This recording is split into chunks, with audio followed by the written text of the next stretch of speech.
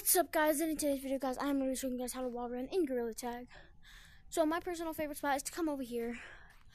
I would definitely recommend learning how to wall climb before you wall run. So go check out my other video on how to wall climb. So now I'm going to show you guys how to wall run. So wall run, the basics are putting your hand parallel to the wall and like this movement. You're going to push down but forward. You want to push, so you want to launch yourself up but forward. This is like what it would be like when you're walking.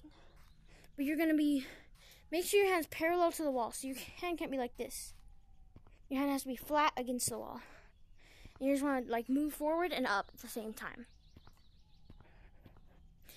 Kind of like you're playing Gorilla Tag.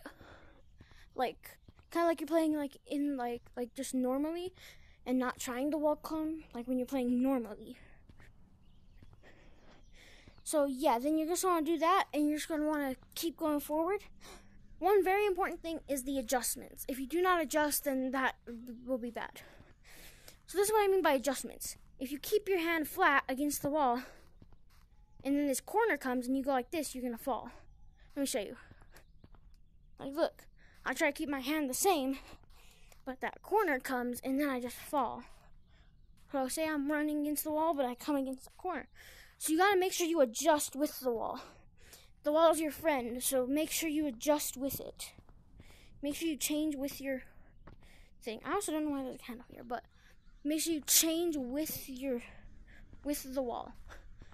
So if there's a corner coming up, you gotta change your hand direction. See, change your hand angle. Like this. So go forward, change your hand angle, and then just keep going. So that's the basics of wall running, but I would definitely recommend learning how to wall climb first. It's a lot faster in scenarios like these. Say I was getting chased by a lava monkey right now. What do you think would be faster? Going up like this? I mean, I probably could juke him out like this, but he might tag me. Or going up like this is a lot faster. Plus, when you're up here, then you can wall run. See, then they have slippery walls the higher you get.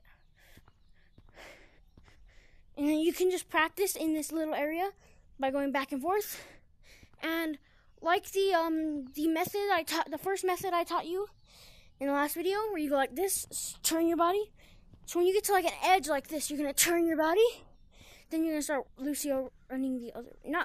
wall running the other way. In a future video, I will show you guys how to Lucio run, but probably not anytime soon. Anyways, I hope this video helped you guys. I'll see you guys in the next video.